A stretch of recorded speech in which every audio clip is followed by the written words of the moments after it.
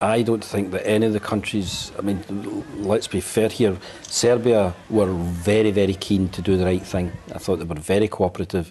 They did everything they could to help transit the refugees to the border and onto Western Europe. But I don't think they were prepared for the numbers. I don't think any of these countries could have been prepared for the numbers. And I still think that they're struggling to find their feet as the numbers get greater and as the need gets worse. So I think it's incumbent on some of the other countries within the European region, in and out of the European Union, to step up to the plate and help these countries I would suggest, by taking the refugees in. But if they're not going to be willing to do that, to make sure that there are facilities in place to help these refugees until such times as they can be moved on.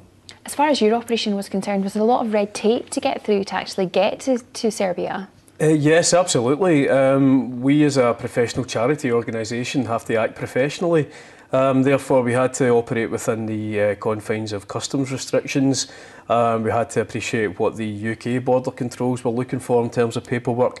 But we also had to, in partnership with the Serbians, look to see basic things of what items can enter the country tax-free, what way the paperwork should be presented, how the vehicle should be loaded. So there were quite a lot of things that we had to go through. But the reality is, if you put the hard work in before the aid shipment goes, it will make it transit so much quicker, and essentially we're looking to get vital essentials to people that need them vitally. So that's why we put in the hard work. So absolutely, yeah, lots of red tape. And obviously, to fill a container that size, a great reaction from people here in Scotland, first of all, to the call for help. Yeah, completely. James will testify to this too.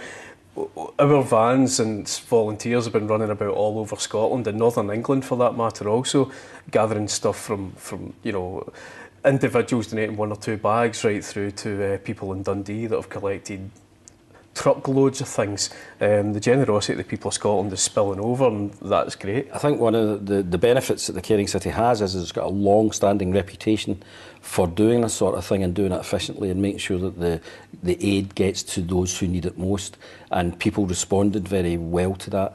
There's no doubt about it that there was a couple of triggers, and that horrendous photo of that poor young boy was a trigger for the public, and everybody was aware of the crisis that some people were facing and were very, very keen to give support. The people of Scotland have been incredibly generous. I'd like to say the people of Cathcart more so, because that's where the charity was based, and they really stepped up to it. Tell us about some of the people you met there then, some of the refugees. We met people from all walks of life, people who literally had nothing.